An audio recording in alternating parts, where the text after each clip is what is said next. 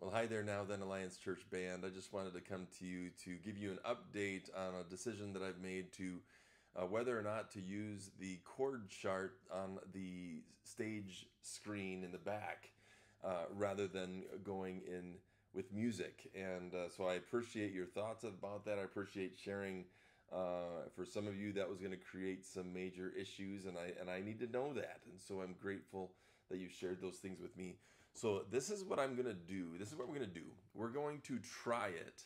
We're going to try it, but it's going to be a very easy transition that I'm going to try to find some songs where God is glorified and people are drawn to worship Him with, and find some songs that we are a little bit just naturally easier on, maybe songs that we've done more in the past or recent past, and do those songs so that it kind of is already in our muscle memory and that kind of thing, on guitar, on drum, and all of that, and so that we can get out of the music. Because let me describe why we're moving forward as a potential with this.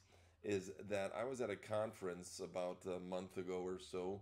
It was just over the video conference, and so I was in my office here, and they did a 1 hour gathering with a bunch of different worship leaders from the country and some pretty Meredith Andrews. It was pretty cool. And one guy said, it was Mark Harris from Gateway Church down in Texas. He was part of For Him back in the day of the 90s and early 2000s, worship pastor there at Gateway. He said that what we're trying to do as a worship team is to have a relationship with God and have a relationship with people, and connect those two and invite those two to a relationship with one another. That's what we do as a band. That's what we do as worship leaders. You are a worship leader, much more and is equal as I am a worship leader. So with that said, we encourage a relationship with God. We do that as well as we can, and we keep growing in that. And but our connection with the people on the stage, just simply needs improvement. We need to walk a little bit better and intentional with that. And so one of the things that I struggle with, I know in my just one-on-one conversations, is can I look people in the eye? Sometimes that's easy. A lot of other times, for some reason, it's just not easy. I don't know what to say. I'm insecure, and so I kind of look at different things. And there's a disconnect with that relationship in that moment. Now, I think it's really important that you have a relationship with the people in the congregation off of the stage, and so you have that. But I don't want to lose that or minimize that or simplify that when we're on the stage. I want to make that even rise up, that what we're doing in that moment is tremendously important.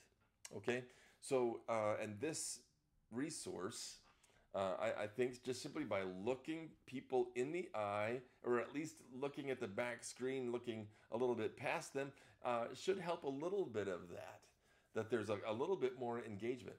Now, so what I'm going to suggest you to do is that in certain parts of the song where you know that you need a little bit more face in the music, and I know that there are songs. We just introduced a song, His Glory and My Good, and my head was in the music 99% of the time.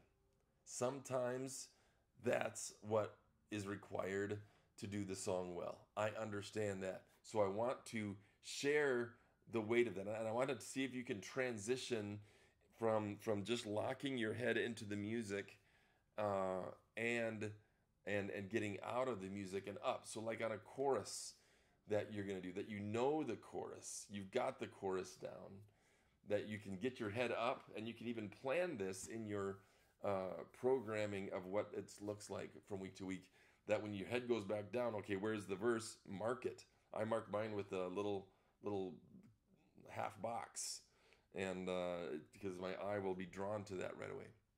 So that's just an idea. We're going to start that September 8th. No worries or fears in terms of how that's going to look, but I appreciate you guys. We'll talk to you soon.